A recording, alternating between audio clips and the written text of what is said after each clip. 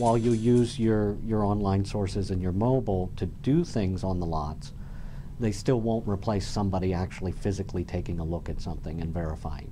So in this case, the idea here is you may do all of your homework leading up to an auction or a sale, just as retail customers do.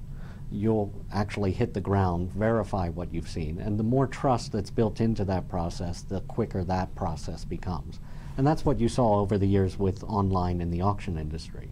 It became a trust category. How much can you trust what you're reading online? As that trust grew, you know, again through buybacks and things like that, that leap of faith became smaller and smaller. So it's kind of the same. We always had the white Taurus statement. You could have 10,000 white Tauruses. They're all exactly the same, with the differentiation being their actual condition. And that's where you get into subjective territory. An analysis will never give you an exact statement. What is a scratch to you may be just a ding to me.